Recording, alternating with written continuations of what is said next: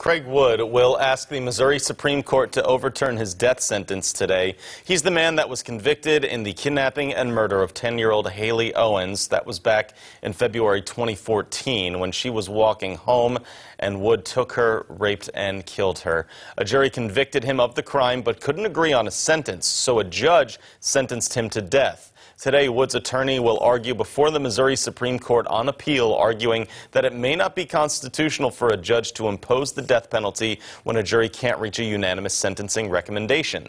David Oliver is on the way to Jefferson City right now, and we will keep you posted on all that goes on, both here and online.